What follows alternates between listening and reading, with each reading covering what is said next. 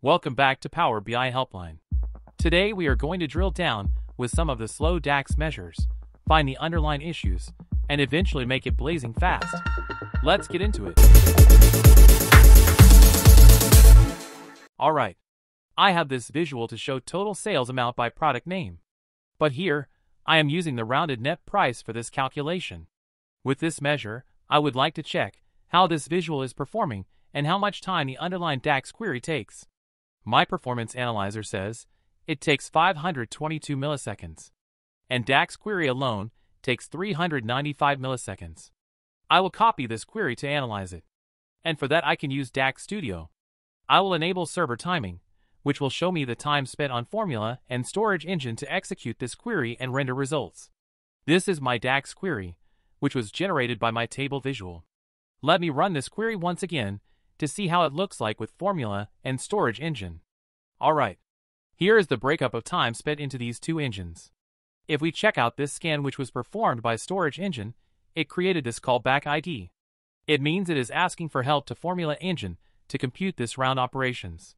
Whenever you see such callback ID, you should look into the code and optimize it. Now let me define the measure used in it and try to understand the reasons. Here is the expression which is used to calculate this sales amount.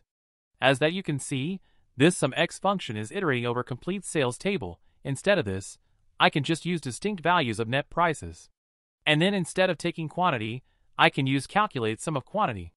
This calculate will work for context transition, and it will make sure that it is returning the total quantity for each products, and then multiply it with this rounded net price. Now that you can see, the total time has been reduced to 93 milliseconds from the earlier 550 milliseconds. This may not be looking as major optimization in smaller datasets, but it will have huge impact on big data sets. Let's now move to our second example. In this example, this visual is showing total sales and total cashback given to the customers. This cashback percentage is mentioned in the customers table for each customers, so I am using this DAX expression for this measure. As our first approach, we will look into Performance Analyzer and see how it looks. This visual is taking more than 3 seconds to load. You may want to retry by refreshing it a few more times, but it is still taking more than 3 seconds, and most of the time it is spending in DAX query itself. I will copy this query and jump into DAX Studio again and try to re-execute this query and analyze. Here, the first scan looks fine, but in second scan, it is again creating this callback ID and seeking help from formula engine to calculate this expression for each customer. Let's look into the expression and change it. Here again, it is iterating over entire customers table. Since I need just one column from this customers table, I will only take its distinct value as its first argument and try to re-execute the query. And the time has been reduced from 3500 to 2200 milliseconds. I can copy this new expression and replace my old measure with this one. I will also replace this expanded expression with my corresponding measure. If required, we can again look into the Performance Analyzer.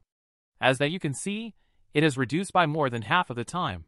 My last example is about a very common best practice, which many times we ignore to follow.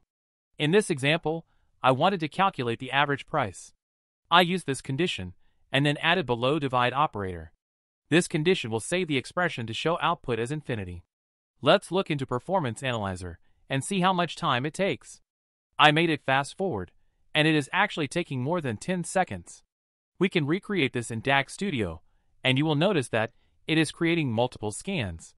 Major issue here is, it is validating the quantity for not equal to 0 for each row combination, and if you have more fields in the visual, it will become even more slow. To solve this, we can just use the divide function.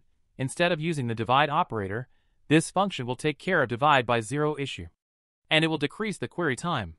As compared to 10 seconds, it is now taking 3 seconds, and it is doing just one scan. DAX performance optimization is very important, especially when you have large datasets. These small best practices can make a huge difference. Thanks for watching. Please subscribe to this channel for many such interesting videos on Power BI and Microsoft Fabric. Post your feedbacks and suggestions in comment box.